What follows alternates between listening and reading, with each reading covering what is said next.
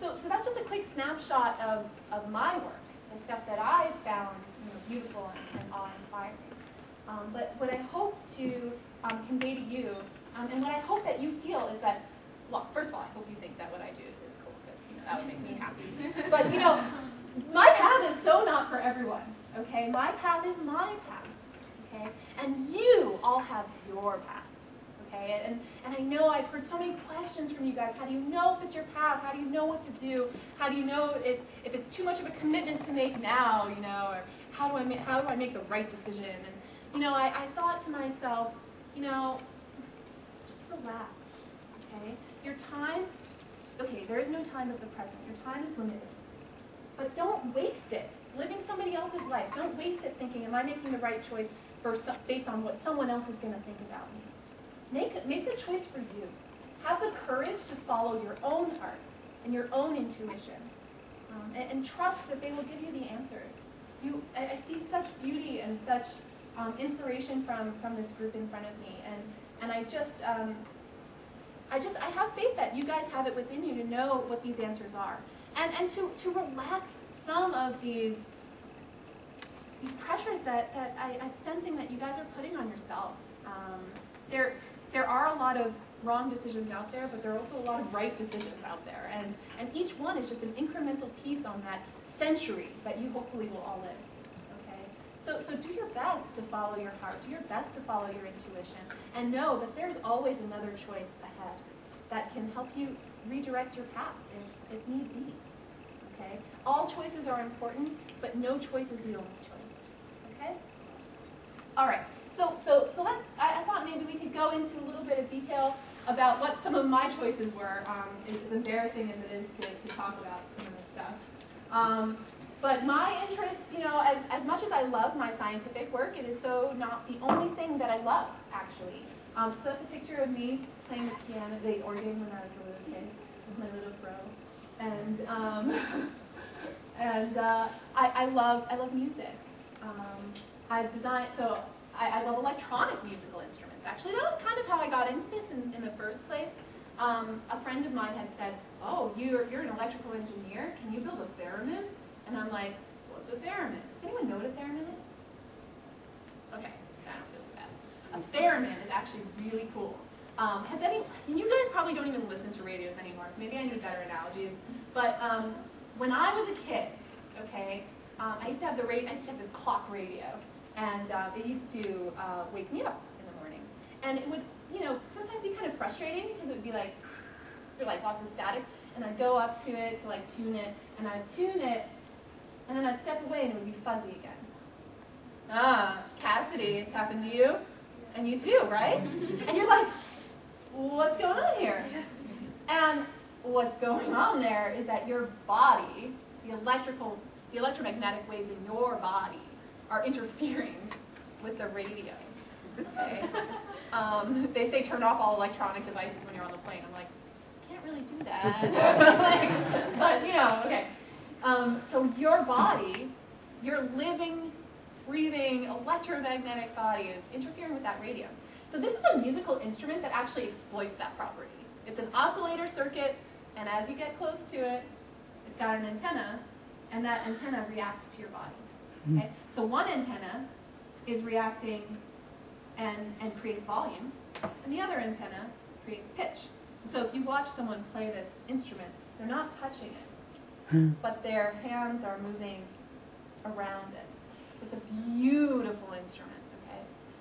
And this is the ugly circuit of a theremin that I built, which I thought. So personally, how did I get into this? I do not advocate for my path at all. But it's had some twists and turns. I went to public school on Roosevelt Island, went to high school at a place called Dominican Academy. I had all girls in my physics class because it was an all-girls school. So that was a little different than what I heard. But I went straight from there to being one of 3 girls in my entire electrical engineering class. I went from a girls' high school to a guys' college, pretty much. So a bit of a shock. Cooper Union, by the way, cannot resist the opportunity to plug. Full tuition scholarship for anyone who gets it. Parents, you hear that? Parents. Education should be as free as water and air, is what the founder said now. That was before water and air became two of the most expensive things that we have. But the idea, you understand, is a really revolutionary one. So I told you about the theremin, told you about the yoga. After graduation, I did not go into academia. I went to industry. I went to industry doing telecom, actually, programming some of those voice systems. And then after that, and then I started, I was like, I got the itch again. I was the only person with a bachelor's degree in their entire worldwide labs, okay? And I just saw how everyone else had these advanced degrees, and I was talking to everyone, and I caught the bug after a while. I started taking classes at the local community college in biology and physiology, and I was thinking, oh my goodness, those nerves are a lot like those wires that we plug into the wall, transmitting information. And saw all these connections that were really unexpected for me, and that ended up, motivating me to want to go and take on some graduate work. So I did that, but before doing that, ran away to Rome for a year on Fulbright, which was totally amazing. And I worked with lung cancer patients that year, analyzing odor, analyzing their breath to try and see if we could detect cancer just non-invasively. So that was a really interesting project. So started off at MIT. My master's is actually in electrical engineering as well. Each step along the way kind of shifted. So I started electrical engineering, then did bioelectrical engineering, which is in course 6, by the way, course 6, area 7. But then for my PhD, by then it was just drop the electrical, so biomedical. Okay, and that took a long time. It took 5 years, right?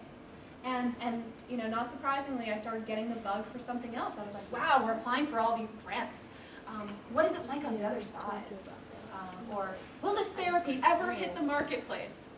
If so, okay. If not, why not? There's a whole wide world out there of healthcare that I'm really interested in. And so I ended up actually working as a consultant after my graduation. So I left academia. I got a lot of,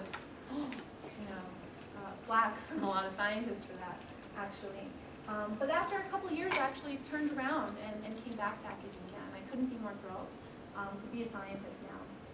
But I'm a scientist that's a non-traditional scientist, because I'm also working on my MBA at the same time. We talked about, there's this tension between producing knowledge and managing the transition of that knowledge through, and having that be a choice. I'm trying to straddle that right now. I'll let you know how it goes. Just starting on that right now. So lots of diverse interests.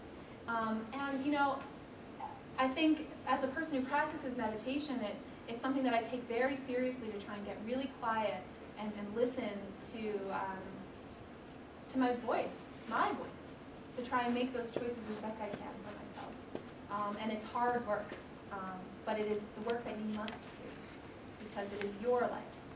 Okay? All right, so typical days in the lab, change cell culture media, do experiments. But the other things that a lot of people don't realize that scientists do is we spend a lot of time writing. Because our papers are what everybody sees. Our papers are the currency. Our papers are how we communicate with other scientists. Our papers are what get us invited to give talks at conferences. So I've gotten a chance to give a couple of those.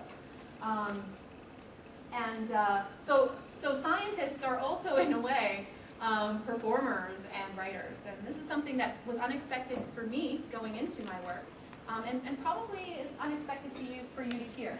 But I would urge you to talk to people in their field and find out what unexpected things they're doing in their job that really don't correlate with what their formal education might have been.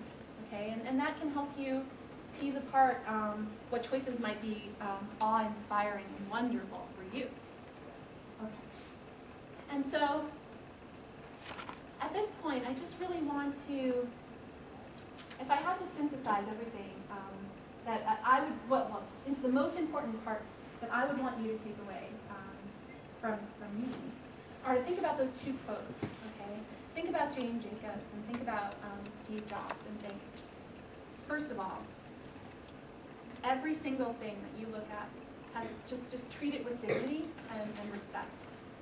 There are certain subjects that you're going to find not interesting, certain subjects that you find more interesting. But there is inherent value in every single thing that you encounter, and to try and live your life by honoring that. And then secondly, to think about what is the thing that you find most wonderful, most beautiful, and to honor yourself by following that path.